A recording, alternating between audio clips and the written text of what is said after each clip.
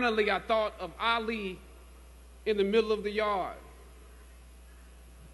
in his elder years, drawing from his victories and his losses.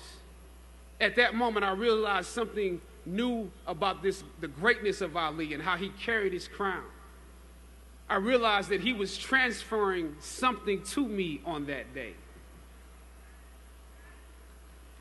He was transferring the spirit of the fighter in me. He was transferring the spirit of the fighter to me. He was transferring the spirit of the fighter to me.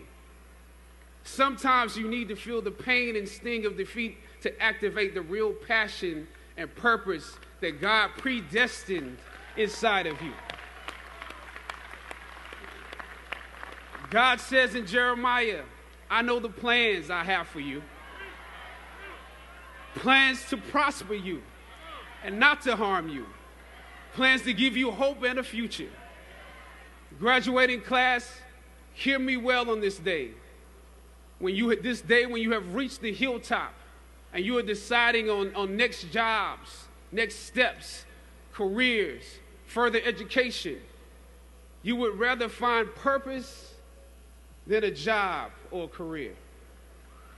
Purpose crosses disciplines. Purpose is an essential element of you. It is the reason you are on the planet at this particular time in history. Your very existence is wrapped up in the things you are here to fulfill.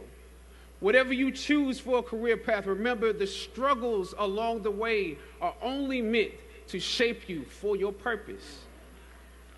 When I dare to challenge the system that would relegate us to victims and stereotypes with no clear historical backgrounds, no hopes or talents, when I questioned that method of portrayal, a different path opened up for me. The path to my destiny. When God has something for you, it doesn't matter who stands against it.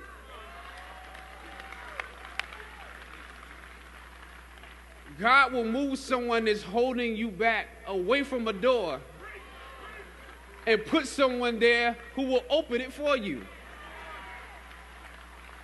If it's meant for you,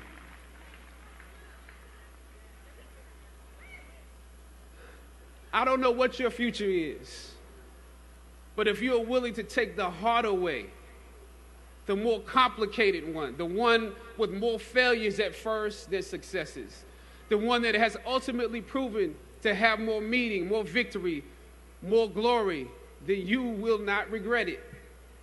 Now, this is your time.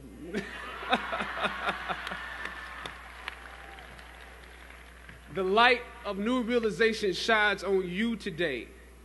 Howard's legacy is not wrapped up in the money that you will make, but the challenges that you choose to confront. As you commit to your past, press on with pride and press on with purpose. God bless you. I love you, Howard. Howard forever.